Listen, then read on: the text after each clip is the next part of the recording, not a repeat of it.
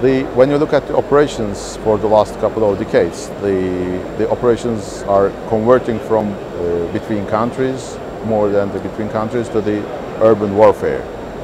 When you look at the urban warfare, the accuracy is a very big concern, and less collateral damage is another concern. Especially for the snipers, when you identify the snipers through some windows and between some buildings, you have to demilitarize those threats and targets precisely. And we have developed such a missile, laser-guided mini missile, to be used from the quadcopters. And due to the laser guidance, we have the pinpoint accuracy. And since we have very small warhead, the aim of this missile is just to attack only the targets with less collateral damage to the surrounding people and the buildings.